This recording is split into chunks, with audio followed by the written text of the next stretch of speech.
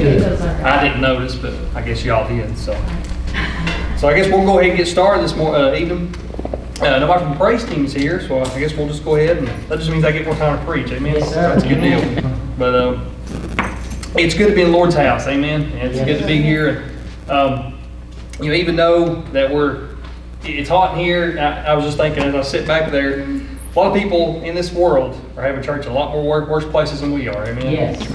In bunkers and in underground shelters, things like that. So don't let the heat distract you from the Lord. The Lord Jesus is still here. The Holy Spirit's here. So don't, if you get hot, there's plenty of water back there to drink. But let the Holy Spirit cool you off. Amen. I'll say that. But it's so good to be in the Lord's house. And I'll go ahead and open us up in prayer.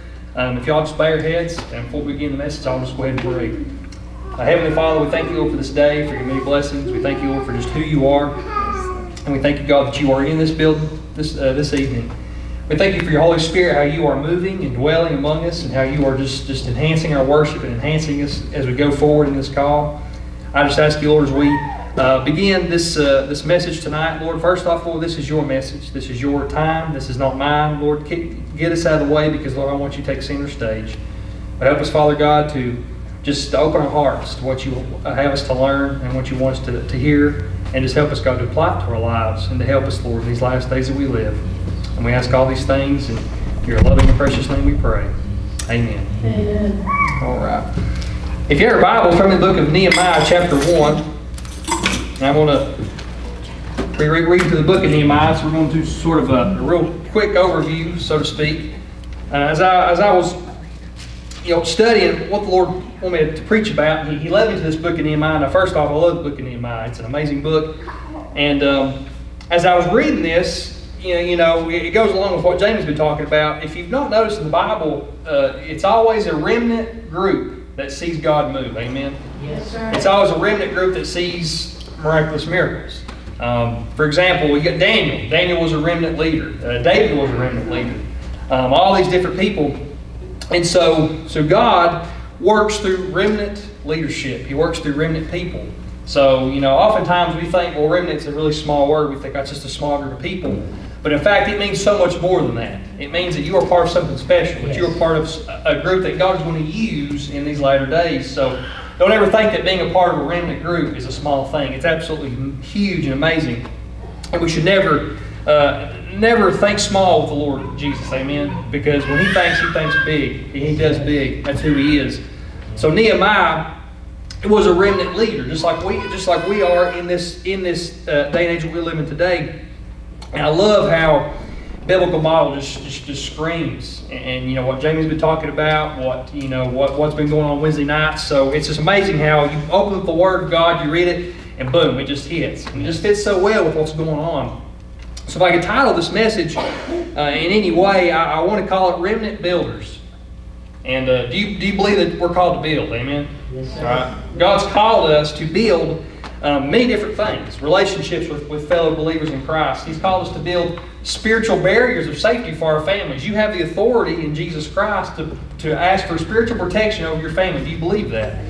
You really do. Don't ever think that you don't have that authority. I pray over your kids or your household, you have the authority to build that spiritual barrier.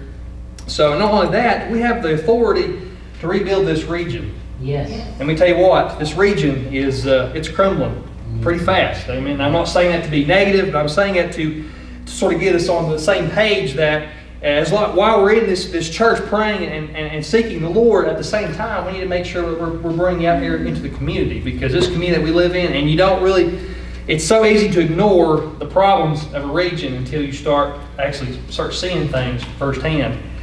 When they started Saturday night prayers, Haley had a bunch of different facts up on the board, and I really wish I'd had those facts, and I couldn't really name off what she mentioned, but she mentioned drug addiction, family abuse, she mentioned alcoholism, all these different things, and all that's in our region. It wasn't, national statistics, it was local statistics.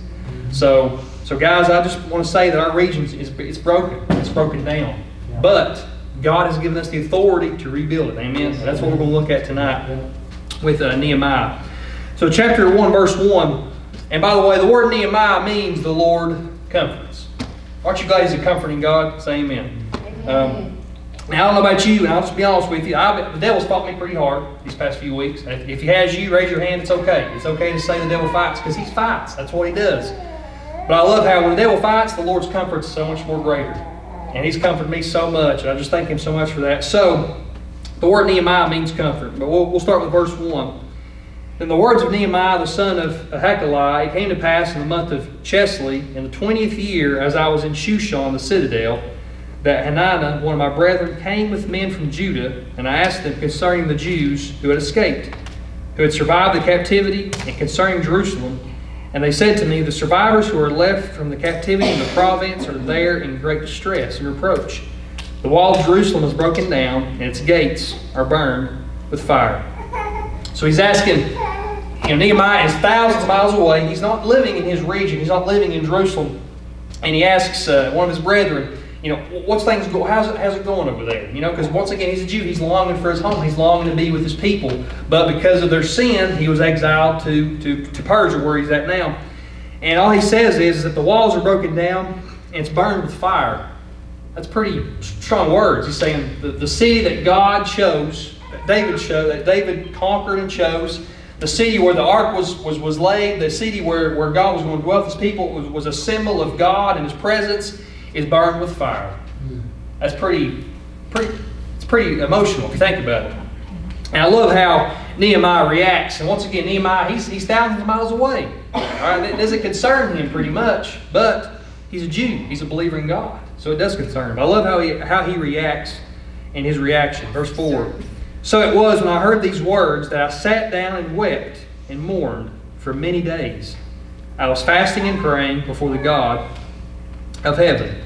That's what we should be doing right now, amen? Yes. So Nehemiah, he didn't say, well, that's their problem. I ain't gonna worry about it. I got my own problems here. Because he did. He had his own problems where he was at. But he chose to, he said he sat down and he wept. Now, I've cried, we've all cried, but have you ever wept before? That's a lot different. It's more emotional. I've heard of people weeping. And especially over in that area today, if you watch people at like funerals and things like that, people weep. And they're on the ground and they're weeping. And it says, and he mourned for many days. Doesn't give us a timeline, but he was fasting and praying. So his entire just state of mind just changed. He quit eating. He began praying and said, Lord, how is it that your great city, that my region, I'm going to use that word region a lot this tonight. How is it that my region is burned with fire? It's destructive. Now back in those days, a wall was a sign of power. It was a sign of protection. And not only that, it was a sign that your God, whoever your God was with you because your wall was so big. So not only that, he was worried that people are going to view that my God is nobody. By the way, church, our God is somebody. He's alive, He's able, and He's powerful. So not only was he thinking about what he was facing, but he's thinking about what people are going to face, look at his own God. And how their God's going to be, how He's going to be looked at differently. In church, I believe this, and I've said this many times. You are Jesus Christ to somebody in your life. Walking in the store, the way you react, people, I tell you what, I believe this. People watch Christians like hawks. Especially during this COVID-19 pandemic that happened. People watched us like crazy. How are we going to react? Are we going to be afraid? Are we going to cancel church? Well, sadly, a lot of us didn't pass that test. And I'm very proud to say that the Mint stayed open as long as it did. There were rules that was in place and laws, and James will tell you the same thing. But at the same time, though, people watch us to see if our God truly is real. People do. We could be the stumbling block for a lot of people if we're not doing the right thing. If I'm at work and I get mad and I say a bad word, I'll tell you what, people watch me because people know. When you say I'm a Christian, people automatically are going to have this predisposed notion that, all right, I'm going to watch Josh. If he messes up, then his God's not real. So church, I'm not trying to give you any pressure, but people watch us.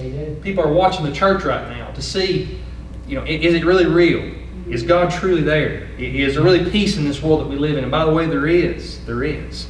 But sadly, a lot of churches don't have that. They're living in a hypocritical lifestyle. I hate to say that, but it's true. But I love Nehemiah's reaction here. He was fasting and praying. And as I read that, I thought to myself, when our region is broken, it should bother us. That's right. We shouldn't just sit in the church pew and we need to come in and get filled with the Holy Spirit. I'm not saying that, but at the same time, how many times we come in here and then we leave and we just keep on forgetting what's going on in the world that we live today. Guys, babies are being murdered. homosexuality is running rampant in the church, not just outside, but in the church. Guys, that should bother us. It should shaken us to the core. So Nehemiah didn't just say, well, whatever. But what he did was he fasted. He knew that there was something that he had to do. And I believe that's why he was fasting. And so I believe that right now, as a remnant people in the state in which we live, that if our region's suffering, it should break our heart. It really should. Yeah. I tell people all the time, walk out these doors and put on a different set of eyes. Right? How many times we kind of change our eyesight a little bit. We only look at things we want to see. But put on a different set of eyes, and you'll see a different region. Region hurt. You'll see people that who need the Lord Jesus Christ. I see people all the time that are, they have the "we'll work for food" signs, and we see those a lot. And what we always do, we always make excuses, right? Church, we can't do that anymore. We got to show the love of Jesus Christ, no matter who it is. Because let me tell you something. One act of love can change a lot of people's lives. It's true. We can't just let this region just pass us by. We have to have some sort of, it should alarm us, it should wake us up and know and realize that we have something to do. It should give us a sense of purpose, responsibility. Because by the way, as a Christian, you have a responsibility to your region. Do you believe that? Say amen. It's true. It's very true. And the church has done a really bad job of filling that responsibility. They want you to come to church, but you got to look a certain way. Or you got to believe the way we do. Guys, we can't do that. I want people to come in this church who they are, but I want them to lead differently. Amen. I want them to lead change. So Nehemiah, he realized that there was a purpose he had to do. He didn't know what it was, but he was praying and fasting, and he was seeking God because he couldn't stand to be in his home in Persia, knowing that his region was being ravaged by destruction and by fire and by the enemy. Verse 5, and I said, I pray, Lord God of heaven, O great and awesome God, who you keep your covenant and mercy with those who love you and observe your commandment. Please let your ear be attentive and your eyes open, that you may hear the prayer of your servant, which I pray before you now, day and night, for the children of Israel your servants, and confess the sins of the children of Israel, which we have sinned against you. Both my father's house and I have sinned.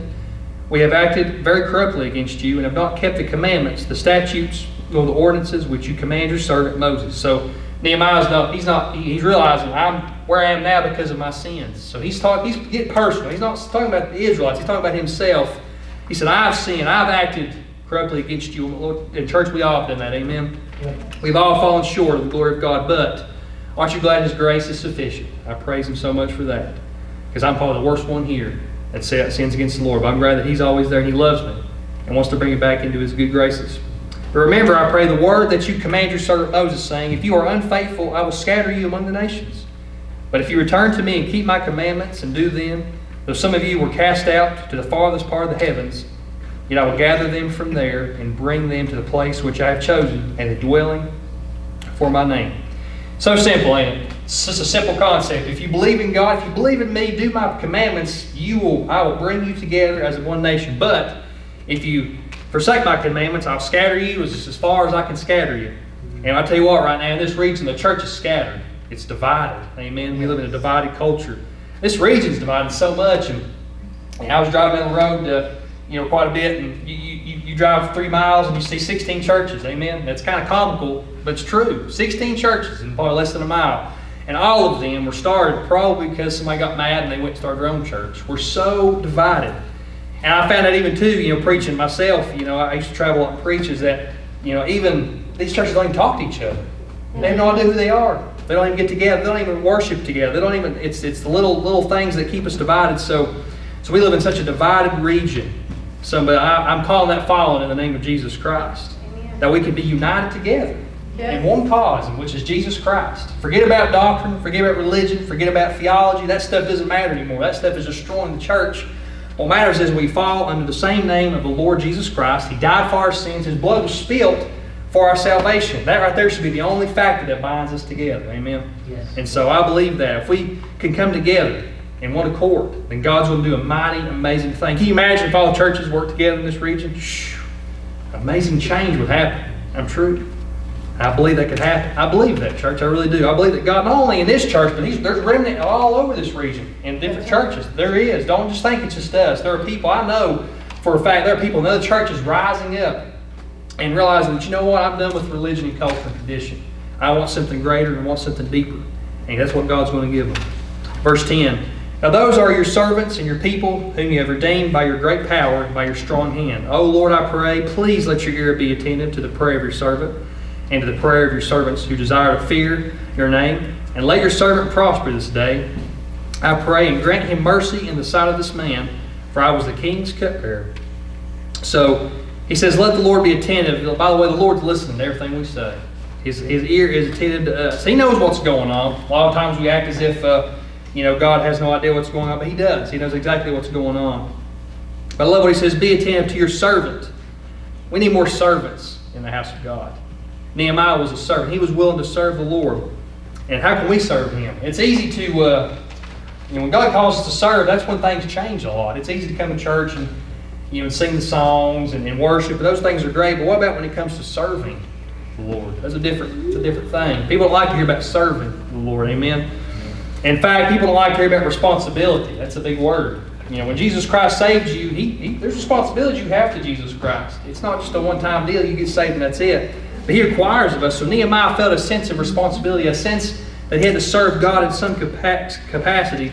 Yeah. And it says that he was the king's cupbearer. Now that word cupbearer, if you've seen movies and stuff, what his job was several things. One, to bring him drink. Two, to see if it was poison. He would check the drink to make sure it was poison. That was had to be a very agonizing, stressful job, knowing that every time you took a drink, it might be your last.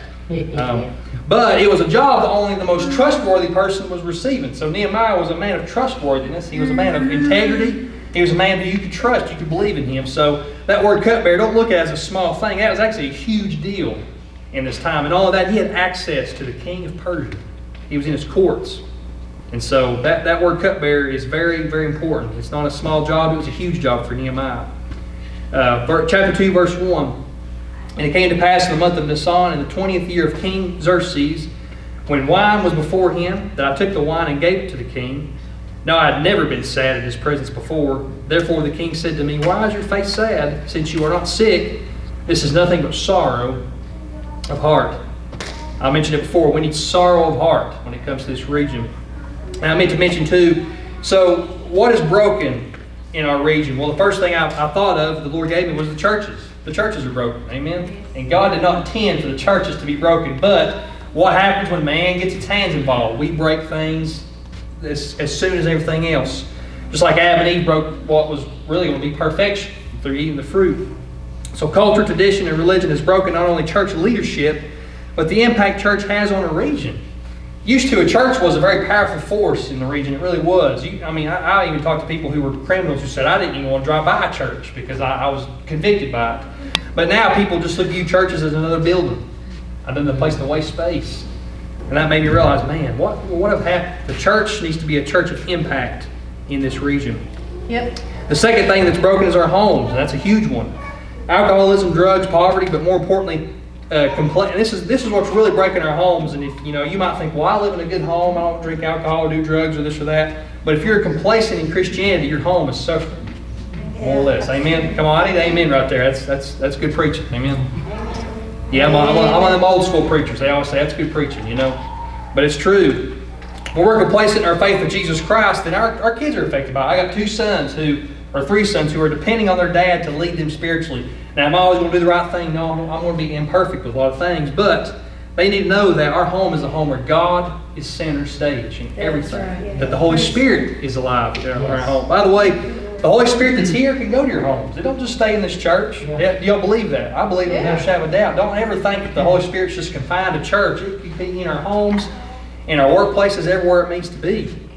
But our homes need to be God-centered and God-ordained.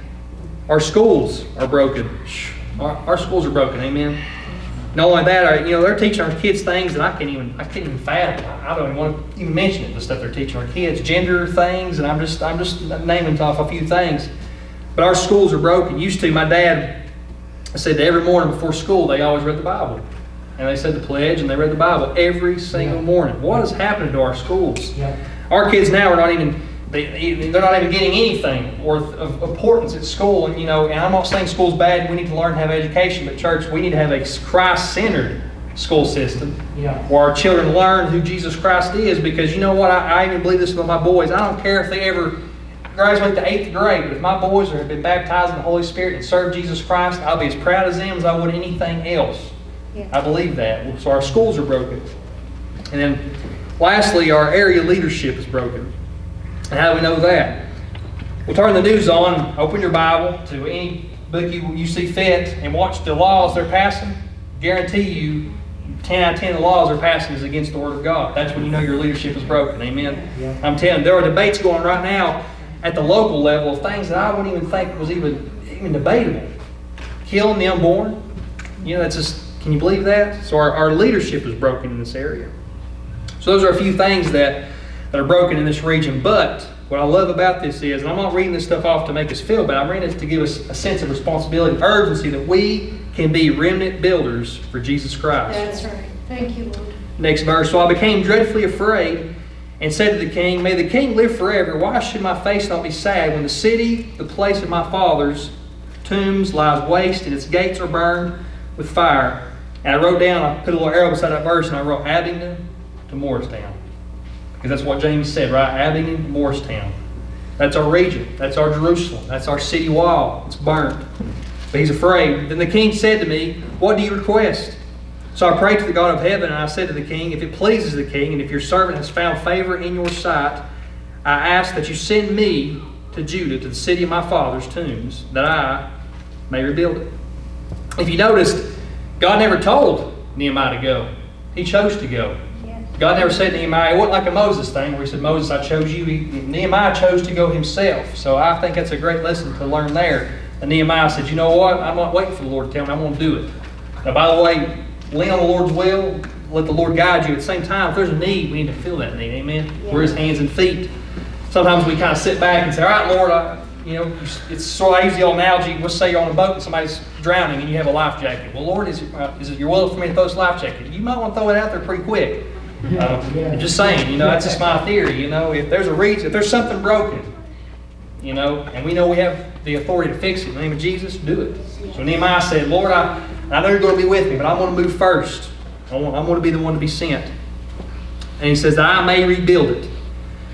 Then the king said to me, "The queen also sing beside me. How long will your journey be, and when will you return?" So it pleased the king to send me, and I sent him a time.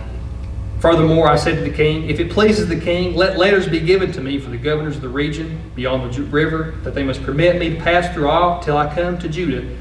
And a letter to Asaph, the keeper of the king's forest, that he must give me timber to make beams for the gates of the citadel, which pertains to the temple, for the city wall, and for the house that I will occupy." And the king granted them to me according to the good hand of my God upon me.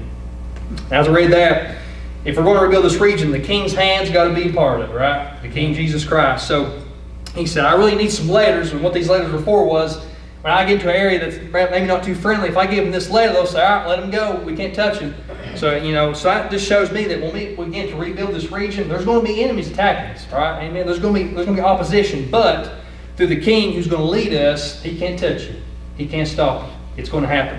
And He knew that. Not only that, he said, "I need the best materials I can find to rebuild my region." He says, "I need some letters to the king's forest to give me timber." So not only will God offer His protection, He's going to give us everything we need to rebuild this region the way it needs to be. Amen. And He's going to give us the best of what He can give us. And by the way, God's best is beyond our comparison. Yes.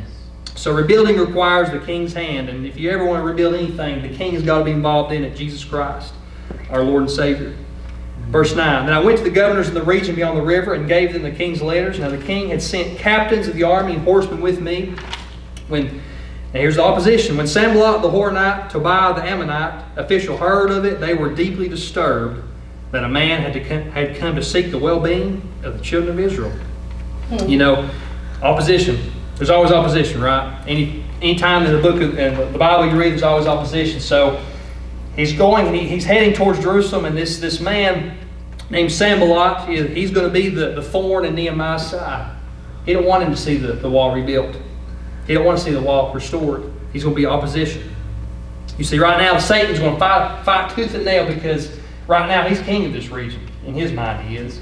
If he can get people to be embedded in sin, and more importantly, I believe this too, he might not be able to stop us from believing in God, but if he can keep us from doing something for God, he's still winning a huge battle. Amen? That's truth. That's truth right there. God, oftentimes the devil can't persuade me to believe in Him or to fall from God. If he can get me to just to keep my mouth quiet, sit, not do anything, then he's won a major battle. And that really, now I'm speaking to myself. I'm not pointing anything out, but I do the same thing. How many times do I stand and not do anything? Not only that, how many times in worship that God said, please praise me, say something about me, and you don't do it. Who just won that battle there? So it's true that the devil can't keep you from believing in God, but he can definitely keep us from working for God. But there's always opposition that's going to happen. And we faced opposition in this call. My family the past few weeks with Michaela and Cruz and the baby and all that, this and that, and we can call that opposition. That was definitely a roadblock or however you want to look at it. But you know what? We're stronger going through it because God's grace was evident through that crisis. I'm sure each one of us has had some sort of opposition that we faced. The devil especially, he's always there. He's always rearing his ugly head. But no matter what opposition you face, God is so much more greater than anything we ever faced. The King of the universe. We serve the King of the universe who made everything in this world. Yeah. And everything the devil does, by the way, is orchestrated through God. The devil has no power to do what he wants. God has to give him the authority, just like he did Job. And I was reading Revelations a couple of weeks ago, and I love reading Revelations because you want to know why I like it? Because I get to rub it in the devil's face and say, you know what? You think you got power? At the end of time, you ain't got nothing. Yeah. Your end result is going to be destruction forevermore. So when I read that book, I don't read it like some people do and all this and that. I read it to get some encouragement, to know that you keep messing with me, all right, you keep on having fun, because one day God's going to deal with you and it's going to be bad. And He knows His end result. Yep. The opposition knows the end result. So I think it's amazing that God He's planning everything out. But always be ready for opposition. It's going to happen. But don't let it stop us from rebuilding this region. Verse 11. So I came to Jerusalem and was there 3 days. And I arose in the night. I had a few men with me. I told no one what my God had put in my heart to do at Jerusalem. Nor was there any animal with me except the one which I rode. And I went out by night through the valley gate to the serpent well and the refuse gate, and viewed the walls of Jerusalem which were broken down, its gates which were burned with fire. Then I went on into the fountain gate and the king's pool, but there was no room for the animal under me to pass. So I went up into the night by the valley and viewed the wall. Then I turned back and in by the valley gate, and so returned. And the officials did not know where I had gone or what I had done. I had not yet told the Jews, the priests, the nobles, the officials, or the others who did the work. Then I said to them, you see the distress that we are in, how Jerusalem lies waste, and its gates are burned with fire. Come and let us build the wall of Jerusalem, that we may no longer be a reproach. And I told them of the hand of my God, which has been good upon me, and also of the king's words that he has spoken to me. So they said, let us rise up and build. Then they set their hands to this good work. I love that last verse. I'm going to read it again. Let us rise up and build. Then they set their hands to this good work. Yeah. So it wasn't an easy task. So Nehemiah walks through the streets, and he's seeing everything that's going on. And it says right there in that verse that it was so bad that even his donkey couldn't get through. And so, but you know what? He's never deterred. He said, I told them of the hand of my God which has been good upon me, and also the king's words that he has spoken to me. So God's hand is upon all of us. Do you believe that? Amen. He's always working. He's always moving.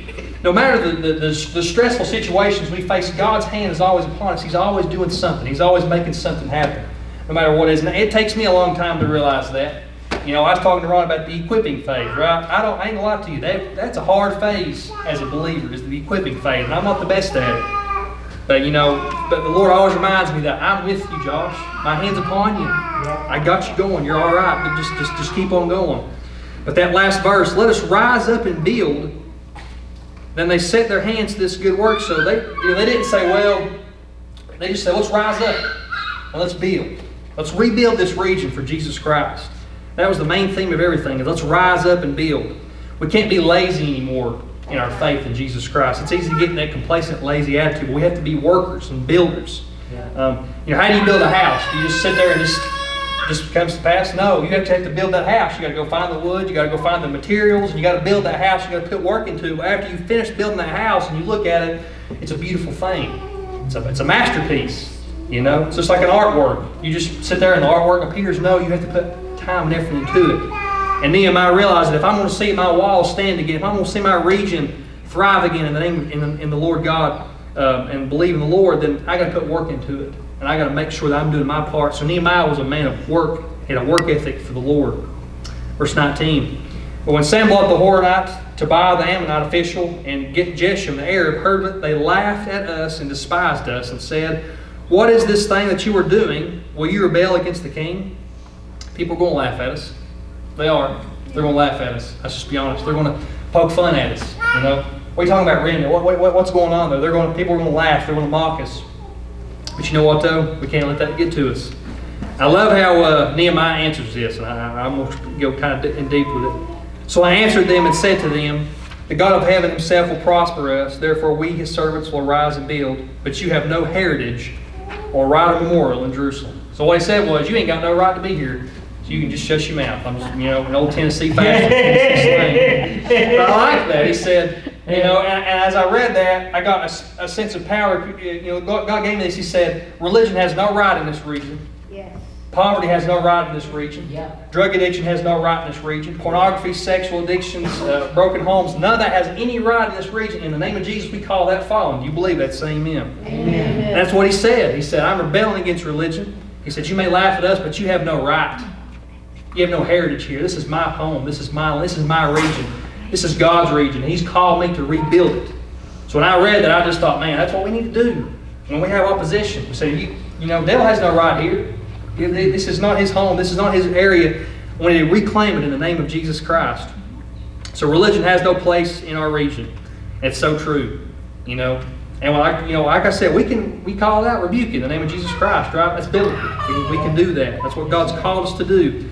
My wife's taught me so much about that. We have a lot more power than we think as believers in Christ. Oftentimes we know that God is powerful, but we leave it there. We go, well, God can do it, or God can do it. But I've learned through Haley and through Rhonda and through the people in praying and Lisa and all them, and I learned through that men's retreat that I went on, I learned that we have power through Jesus Christ. He's given us authority to do so many amazing things. And so, I'm not speaking that we're great or mighty, but we have power that we don't really realize or we don't tap into like we should. So that's what Nehemiah realized, that his God was more than anything else. And he had that, and that was power to help him for this good work. So let us remember that we serve a God who not only is powerful, but he can give that power to us to see a region change. Amen? Yep. Never forget that.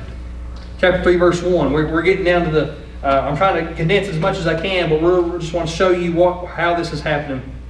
Then Elisha, the high priest, rose up with his brethren, the priests, and built the sheep gate. They consecrated it and hung its doors. They built as far as the Tower of the 100 and consecrated it. Then as far as the Tower of Hananel, next to Eliashib, the men of Jericho built, and the next to them Zechariah the son of Imri built. So I love how the first person he mentions who built the wall was what? A high priest. So as I read that, I thought, Lord, what's that mean? And I was praying, so what's that mean? Because you mentioned the high priest first. You didn't mention, just anybody. You didn't even mention Nehemiah. Why did you mention the high priest? I think, and God told me, he said, because Josh, I want to rebuild my church. Yeah. The high priest, that was a symbol of the religious leadership. And when I say religious, I'm not talking about what religion has come today. But as I read that, he told me, he said, Josh, I'm going to start the church. I'm going to get the religious leadership. I'm going to get it to where I want it. No more, it's not going to be religion anymore. It's going to be a relationship between me and them. So it started with the high priest. So this man who was in charge of the worship of God, the praise of God, the sacrifices of God, he was the first one mentioned to build the wall. So as I read that, he just threw that out there, that it's going to start here in the house of God. Yeah. I want to reamp the leadership of this region, the church leadership of this region. Before I do anything else, before I touch the congressman, the Senate, before I touch the President of the United States, before I do anything, I'm going to touch the men of God who sit behind pulpits, who preach the Word of God. I'm going to touch those who sit in the church pews. I'm going to start there. So I think it's amazing that he began with the high priest building. He started there. Because the high priesthood had become corrupt and dangerous, had become something that God didn't intend. And aren't you glad that we have a high priest in Jesus Christ? That you don't have to go through a high priest anymore, but we have Jesus Christ making intercessor prayer. But the high priesthood had become so corrupt and so far from who God was that I believe that that was appropriate.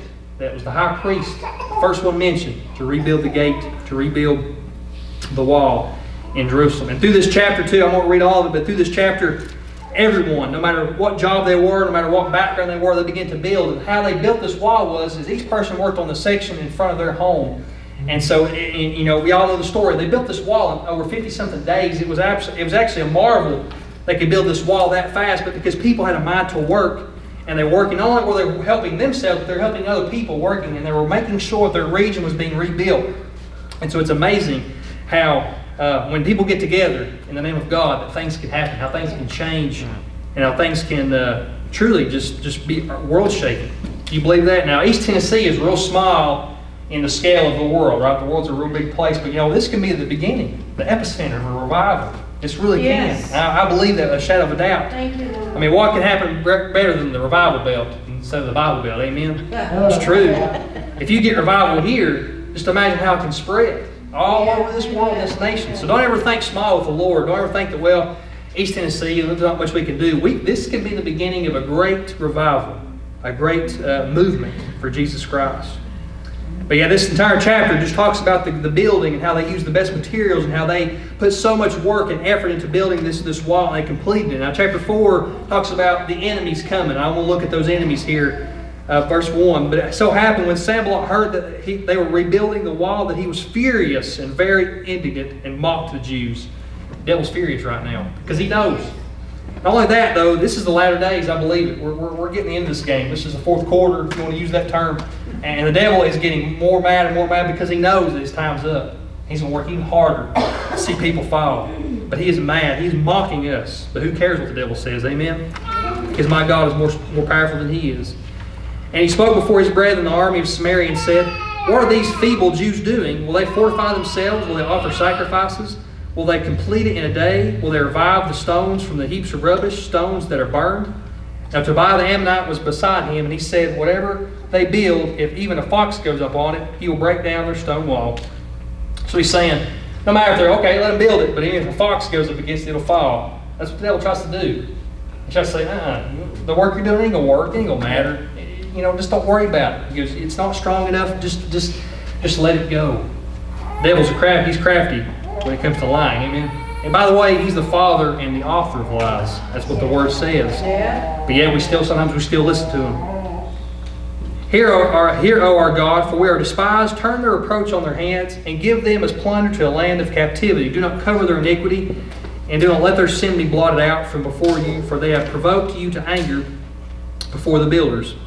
Verse 6, so we built the wall, and the entire wall was joined together up and half its height, for the people had a mind to work. I love that, mind to work. We need a mind to work in this call, amen. We need to. Jamie has a mind to work. Every time he gets up and preaches, he's in a mind to work on this call. So, as us as believers, we have to have a mind to work. And what is that work we need to do? So many different things. First off, we need to praise the Lord, worship Him, read His Word, pray, and fast. And on those things, we have to have a mind to work. So it doesn't matter if the enemy is attacking us, we have to have a mind to work in this remnant that we're in. Now it happened when Sanballat, Tobiah, the Arabs, the Ammonites, and the Ashdodites heard that the walls of Jerusalem were being restored, and the gaps were beginning to be closed. The gaps were beginning to be closed. I mentioned earlier, there's gaps in this region, and they're going to be closed in the name of Jesus Christ. Amen? They're beginning to close. I know it. I could feel it. This is biblical model. Gaps beginning to be closed. And all of them conspired, being restored, and the gaps were being to be closed, that they became very angry, and all of them conspired together to come and attack Jerusalem and create confusion. The devil is the author of confusion. He wants to confuse his people. He wants to confuse God's people, And he's done it so much these past few years and months. And it is. People now, they're confused. Don't know who God is or what church is. Don't know who they are, what gender they are. The devil is he's the master of confusion. But let's not get one thing straight. There's one thing he can't confuse us on, that Jesus Christ is powerful. He's our Lord, our Savior, and He died for our sins. There's no confusion about that. Don't be confused by this word. This word's true and real. What I'm saying really happened. I'm not reading stories that were written down. This is stuff that's actually happened and is biblical model and true. So don't let the devil confuse you, confuse who you are or what your purpose is. Oftentimes, we just distort what we are in God's in mind. He can say, "Well, I can't really get Rhonda to get on my side. But if I can confuse her in a relationship with God, I can keep her where I need her to be." So don't be confused by who you are. You are a child of the one true King. He loves you. He adores you. And He wants nothing more than to do what's right. He wants to bless His people. Do you believe that? Yeah. He does. So don't be confused by anything the devil says. Verse 9. Nevertheless, we made our prayer to our God, and because of them we set a watch against them day and night. then Judah said, we need to be watching and waiting. So it shifts here. No longer are they building, now they're having to fight and build. So I like to think that they had a hammer in one hand and a spear in the other. So they got to build the wall, and then on the other hand, they got to fight off the end. And guys, let me just tell you something.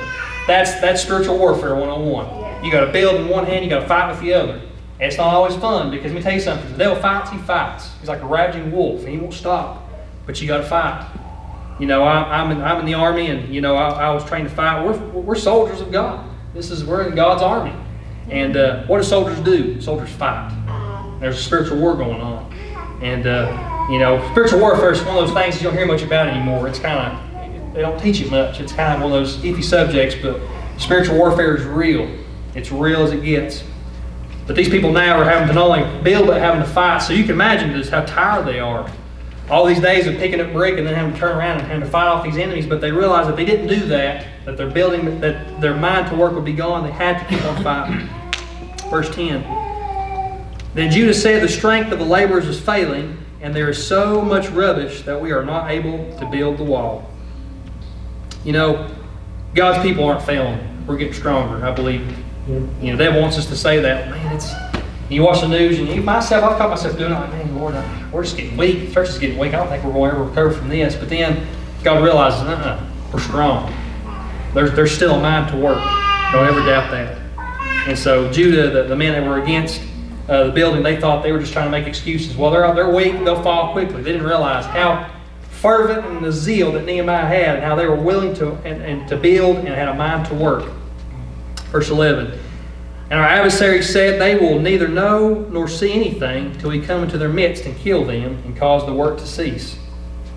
You know, I'll say this, if I fail the Lord, His work will continue. You believe that? Yeah. I'm not saying that to say that I'm, you know, but if we fail, God's work's going to continue, because God, He's all pursuing. He never stops. Yeah. And so, you know, I want to be part of His work. And I'm praying the Lord He'll give me a part in it.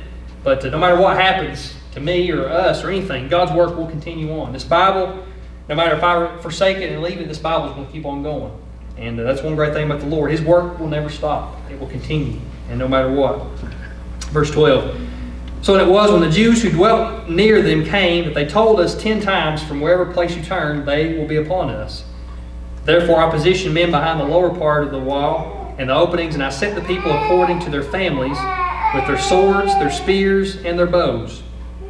Not only is they're threatening the building, they're threatening the families of these people. So I can imagine men having to fight for their families now. Not only are they fighting for the God, they're fighting for their families. And you know, the devil has no right on my family. He has no right to attack my family. But as the man of God, as the man of the house, I have to fight with one hand and pray with the other. Amen? Yes. And read the Word. So not only are worried about the wall being destroyed, but they're going to attack the families too. Yeah. The devil will use any avenue he can to stop this good work. I'm telling you, he will. No matter what it is, he will use it. But don't be afraid. I'll live right here. Don't be afraid of them. Remember, the Lord great and awesome, and fight for your brethren, your sons, your daughters, your wives, and your houses. You know, we're all, as believers in Christ, we're all a family. You believe that, right? We have our families, but we're also a family in Jesus. We should fight for one another, no matter what. If I come in and I'm just having a horrible week and the devil's really fought me, I want to know that I can count on believers in Christ to lift me up and to fight for me. And I believe we can do that. You know, oftentimes I've met people, believers, who were so downtrodden and beaten down, they couldn't fight for themselves. They needed people praying for them. And I think it's a beautiful thing as believers in Christ. So if you ever see someone in this call or anywhere that is just so beaten down that they even can't defend themselves, what do we need to do? We need to be intercessor for them and pray for them. And I've seen that. These Saturday night prayers we've been having, I've seen intercessory prayer like I've never seen before. Because some people can't pray for themselves. I met people who just I just can't pray. I just can't get on my knees and do it. But I know people are praying for me right now. Guys, being a prayer warrior is an amazing gift from God. And it's powerful. Do y'all believe prayer is powerful? I do. Yes, you know, if you don't come to Saturday nights, then you're missing out. Prayer is amazing. I've seen it firsthand. When I was overseas in Kuwait, my wife prayed for me, bless her heart. She probably prayed for me so much. And my mom and probably Ron, everybody in here probably prayed for me. You know, and got me home safely. But I felt their prayers. I literally felt their prayers. I could feel them every single day. And even when I'm like, I do believe that God gives people a discerning heart. I believe if I'm having a bad day but don't say anything to nobody, God's like, Lisa, pray for me. God does that. Has He ever put something on your heart before and you don't know why, but you're like, well, I need to pray for them, and then you find out a few days later they were really going through a tough time, and through that prayer of obedience that you gave to the Lord, that He got through a real tough time. So not only Nehemiah was building a wall, but he was building a new generation to fight for one another. A new generation of believers. And guys, let me tell you something. On this earth that we live, we have God, and He's our number one, but we also have each other. And lean on each other. Yeah. Lean on each other through these tough times. I'm telling you, it happens and it helps to know that no matter what I go through, I can lean on someone to pray for me when I can't pray for myself and can't defend myself. Verse 15. And it happened when our enemies heard that it was known to us and that God had brought their plot to nothing, that all of us returned to the wall, everyone to his work. So it was, amen. That's pretty awesome, man. So God gave them discernment. I'm going to tell you, they're plotting against us. They already knew about it. So the enemy, he can't even the devil can't pull a fast one on our Lord and Savior Jesus Christ. Amen. Everything he does, God knows about. Do you believe that? He knows everything. I'm telling you, he knows everything. I am believing the devil. He couldn't tempt Job by himself. He had to go ask God for permission, and God said, okay, I guess you can do it because I'm over you. So the devil can't even plot against God. God knows every single thing. So when they found this plot, they didn't even do it. So it's funny in a way, but it also shows you that we serve a God who knows everything, and He knows exactly the ways of the enemy. The enemy can't be secretive with God. He can't sneak around God. He might be able to sneak around us, but he can't sneak around Jesus Christ. So it was from that time on that half my servants worked at construction, while the other half held the spears, the shields, the bows, and wore armor, and the leaders were behind all the house of Judah. Those who built on the wall and those who carried burdens loaded themselves so that with one hand they worked at construction, and with the other held a weapon. Every one of his builders had his sword girded at his side as he built, and the one who sounded the trumpet was beside him. Then I said to the nobles, the rulers, and the rest of the people, the work is great and extensive, and we are separated far from one another on the wall. Wherever you hear the sound of the trumpet, rally to us there. Our God will fight for us. It's beautiful, ain't it? Beautiful. So it's amazing. So, spear in one hand, sword in the other. They're working. He said right here. He said, the work is great and extensive, and it is. It's true. And for many years the church has gone so complacent, and when there's a void in our region that's not filled by God, guess who fills it up? Sin. Yeah. That's what the way the devil is.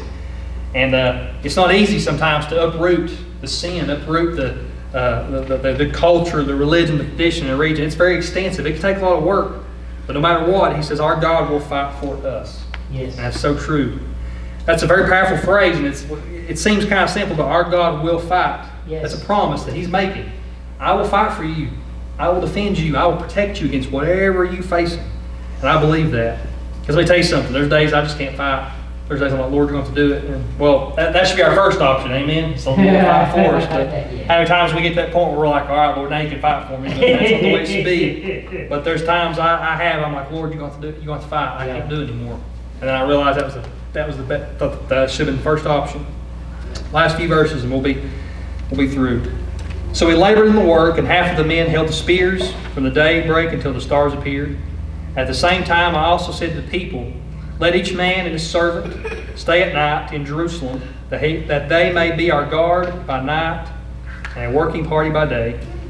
So neither I, my brethren, my servants, nor the men of guard who followed me took off our clothes, except for everyone took them off for washing. So, judging by that verse, that this rebuilding was extensive. It was a time-consuming task. It wasn't just you go home and then you wake up. It was every night. They had a night guard. They had people that were building nonstop through the night. So you can imagine people were weary. They were tired. But you know what, though? If you go through the rest of the book, and I won't read the rest of it, but if you go through the rest of the book, they built that wall. They completed it. And what that happened was it ushered in a new age for the Israelites. And Nehemiah became a remnant leader. A new remnant generation rose up, and they finally had that wall built. And Jerusalem was finally the city that was meant to be a place of worship. I want Abilene to Morristown to be a city that it was meant to be, not a city based on sinful lust and natures of the flesh. I want a city that's going to be built on God, and built on truth, and built on moralities and the values of the Word of God. That's what I want for the city, and I know it's going to happen. Because the more I drive through the cities and see these things, the more I see the brokenness and more I see the walls broken down in this region. And it's easy to say, well, Lord, what can I do? There's so much we can do as a region, as a remnant group. So I challenge all of us, as we read this, as the biblical model tells us, that the work's extensive, it's going to be long, but we're called to build. He's called us to do that. If y'all stand with me and just bow your heads. I know there's a lot of verses thrown at you, but that was what God told me to preach. And I tell you what, I am excited to be a part of this call. I hope you are. Amen. I'm seeing things. I'm seeing things move. I'm seeing people move. I'm seeing things change. I'm seeing things line up. And I know God's working. I know God's moving. And I want to be part of what He has that's coming forward. And Jamie said this is emerge, right? And I believe we're seeing emergence. We're seeing emergence not only of just this call here, but I believe there's going to be of calls all over this region. And I just feel led this tonight to, if y'all can come to this altar, and I want to pray for the rebuilding effort that we have ahead of us. Now, before we can rebuild this region, we've got to rebuild ourselves, right? Yep. Have to rebuild our lives. We all got problems. I've mentioned I'm the worst one of them. We all have things that we deal with, and we got to start here. You can't go out here and build, and if you're not building yourself up. Same thing is we got to rebuild our families, our homes. That's an extensive task. Our priorities are always so misaligned. God wants us to realign those priorities with Him. And once we do that, then can we go out? We can rebuild this community, rebuild this region that we see. So I challenge us right now, if we can all come to this altar, you can pray there, or you can come down here, whatever it may be. I felt like we should all get together as a group of people, as builders, and pray for this region. Pray that God will strengthen our hands for this good work. Pray that not only will He strengthen our working hand, He can strengthen our fighting hand too. Because I've already experienced it too, that the minute you begin to rebuild something, the devil's going to fight back. There's going to be opposition. Not trying to scare you, but if I didn't tell you, I wouldn't be being a good believer in Christ to you. Because we always have to talk about the enemy, right? If you're going to fight a war, you got to know who your enemy is before you do anything else. But the devil wants nothing more than to destroy this region and destroy this call. And I've seen attacks, and y'all can agree. I can plug around this room right now, and you can talk about attacks. But you know what? God is putting a hedge of protection around us right now. I can sense it. And all we need to do is just stay firm and know that He's there, and to give us a mind to work. That's what we need as believers right now. So I'm going to ask everybody to please come, if you can and will. And we're going to pray at the end of the service for this region. You can pray standing up, however you want to do it. I just feel like we all should come down here and pray and circle if we can do that too. But I do feel a call to this region, and I feel a call that He's calling us to build. Like I said, we're builders, right? Yeah. I can't build a house to save my life, but if God can use me to build a region, I'm going to be able to do it. Yes. So I'm going to lead some prayer. Heavenly Father, we thank you, Lord Jesus, for just this message, God, that you have given to us. And Lord, Lord, it should have been given by a better man, but I thank you, Lord, for allowing me to get this message. And Lord, as we come into this house tonight, we want to just lay it out there and say, Lord, you have given us a mind to work. This call is not only a call to see spiritual change, but we have to build spiritual change, not only in our own lives, but our families' lives and in this region.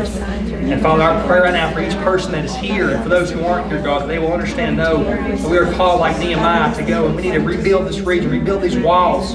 Lord, the walls have been destroyed through sin, through the lust of the flesh, through tradition, religion, and culture. And Father God, in the name of Jesus, we rebuke that right now. Now rebuke the attacks of the enemy against this region, the strongholds that's gripping this region, from poverty, from alcoholism, to whatever it may be, Father God. And I pray as believers, as remnant leadership, as remnant people right now, that we can rise up like a Nehemiah did, with a spear in one hand and a hammer in the other, and can go forward, and we can fight and build to see this region restored once again, Father God. I thank you, Lord, for the biblical model, for the story. And I pray, Lord, that when the devil rears his head against us and opposition comes for us, that we can not be discouraged and quit, but that we can fight even harder, that we can raise our spirits even higher, and that we can call out to you, Lord Jesus Christ, and say, Lord, you are going to be my defender, you're going to be my protector, because God, you will fight for us. That's a promise you've made us in your word, and you've never let us down, Lord Jesus.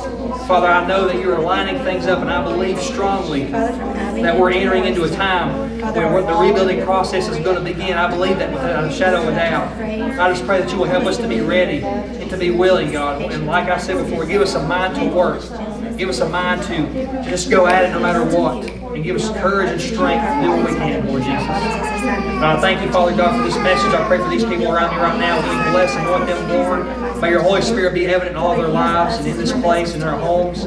I pray that you just bless this call. Bless Jamie, Samantha, and Noel, Father God. Bless their ministry they have, God, as he leads us, Lord, through this region. And help all of us, God, to back up our pastor and his family, Lord, no matter what he's going through, to pray for him, Lord. And help us to pray for one another. Help us to form a community of believers who can fight for each other, Lord, even when one person is too weak to fight for himself. Father, we just pray right now for this, Lord Jesus. We love you so much. We thank you, God, for your blessings.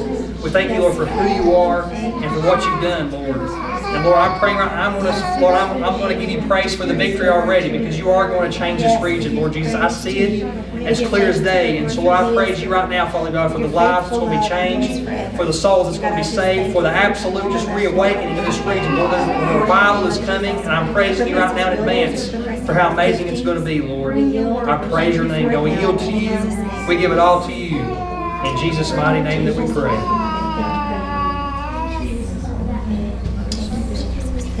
Amen. My turn that way. Anybody have anything want to say, or?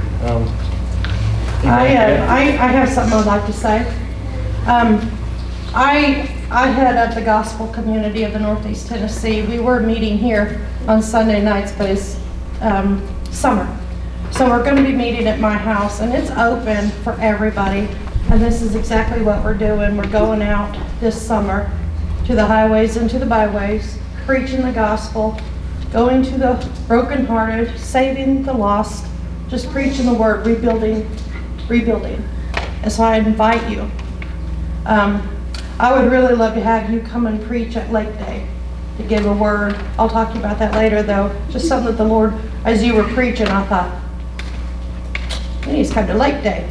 We're gathering at the lake on the 17th of July, but I need people to know that we do have a community that's active in our region, and we are teaching against the strongholds and the spirits and the things that the church won't teach. So just keep me in prayer as I lead this. I have a guy coming all the way from South Carolina to join the gospel community, because we've got so many people that the Lord has brought into the region, but they have come here on his unction, and now they're just kind of sitting here.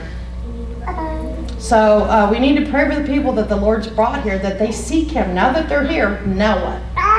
So we do have a lot of people coming, and the Lord is doing a lot out there in our communities, from Abington to Morristown, and I've been in contact with a lot of different churches and people from there. And we, as this call, I would hope that at some point we can unite. I've been praying for the churches to be united for a year and a half now. That's been one of my big prayers, that, because we do need to come together.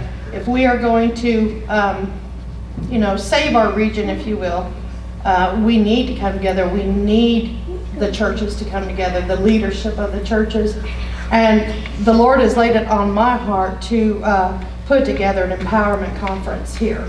And I have no clue what that means. I mean, I know what that means, but I don't know how to do it. So just know that God is working in the hearts of the people, of his servants here, to rebuild that wall, and the gospel community is a part of that. So if you'd like to come, I'd love to have you. You don't have to come every Sunday, but if you want to be a part, there's a Facebook group so you can keep up with what's going on. And I would just love to see you tell your friends and say, let's go check this out, because these people are doing something. So, because it's that time of year. So, Anybody else? I'll say one more thing, I'll be done, but I was looking at Riley and Daniel and Samuel and Noah. What about when they get older? What are they going to face? Yeah. What can I do now as a dad to sort of relieve the burdens that they're going to have? You know what I'm saying? Right. If Lord tarries, and because I love my boys to death. One thing I don't want them to have to face is things that I could have prevented through working for the Lord Jesus Christ. Amen.